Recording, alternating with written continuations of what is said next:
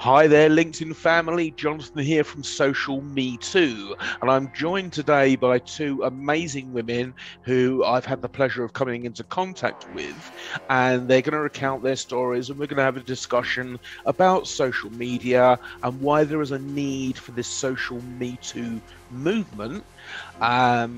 It's something which it's reported so much. All the abuses, racist slurs, violence, death threats, and yet so far I've had very few stories put on the website socialmetoo.org. So if you're watching this and you go to www.socialmetoo.org, you can leave a story on that website and it is completely anonymous. You don't have to give us your email address. You don't have to use your real name. There's nothing. You just write your story. I get to proofread it and then I'll publish it.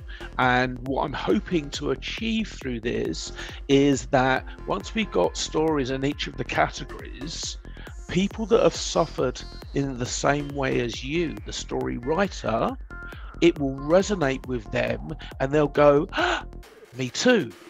Like the Me Too movement. That's what this is about. It's about, listen, we're not going to change the behavior of people, let's be honest, men that use these tactics, but what we can do is take victims out of the shame self-reflection mode, because every woman I've ever spoken to, the first thing when something horrible happens to her is she asks herself, what have I done?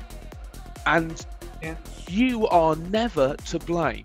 So let's get on with this.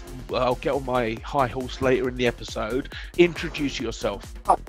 Good morning, everyone. My name is Sharon Cavelli.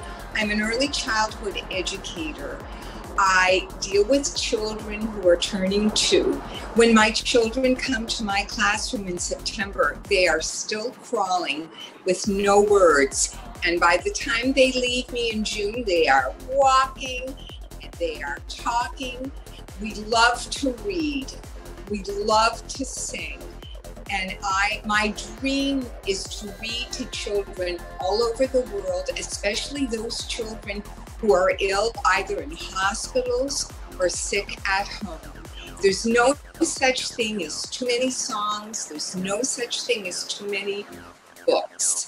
I use LinkedIn exclusively as a professional networking platform. And it's a pleasure to meet the caliber of people that I meet on LinkedIn. Lovely.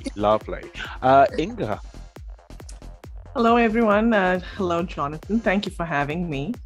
My name is Inga, and I am known as a networking ninja.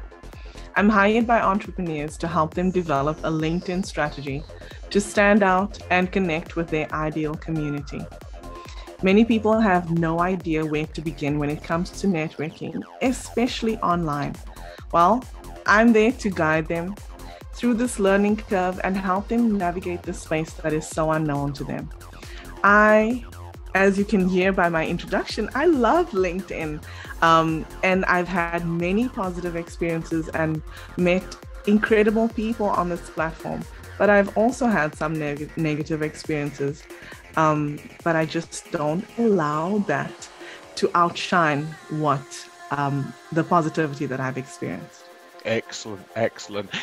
It's very interesting that because so I think, and ladies chime in, but I think that what happens is that there are so many detritus of male behavior when it comes through into these abusive or negative statements that women I speak to and men I've spoken to will see it, delete it, block them. And it's like, I'm not interested in you, go away. And so what happens is the go away just becomes a habit, like a tick. And people and correct me where I'm wrong, but it doesn't seem to me that the LinkedIn algorithm, when you make a complaint about a connection or a DM, doesn't seem to want to do anything about it.